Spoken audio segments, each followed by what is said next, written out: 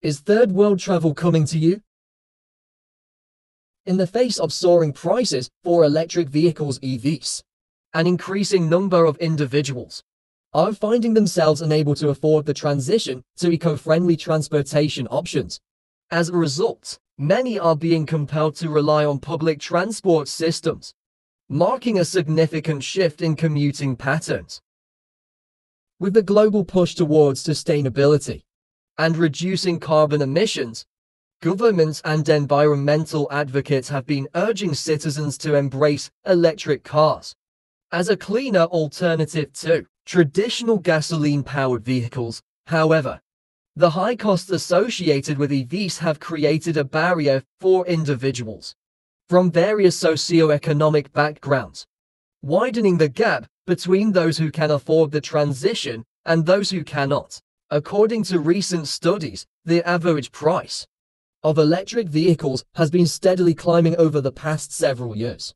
While technological advancements have led to improved battery efficiency and longer ranges, they have also contributed to higher price tags. The cost of batteries, which are a crucial component of EVs, remains a major factor in the overall vehicle price. As a result, many individuals, particularly those from low-income households, are finding it increasingly difficult to finance the purchase of an electric car. The financial burden is compounded by the limited availability of government subsidies and incentives, which are often insufficient. Consequently, people are turning to public transport systems as a more accessible and economical means of commuting. Buses, trains, trams, and subways are witnessing a surge in ridership.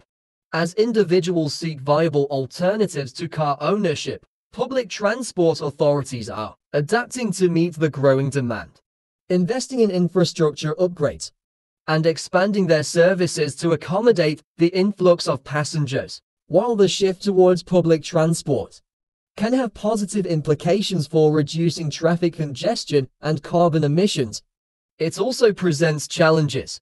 Existing public transport systems may experience strain due to increased passenger volumes, potentially leading to overcrowding and longer travel times.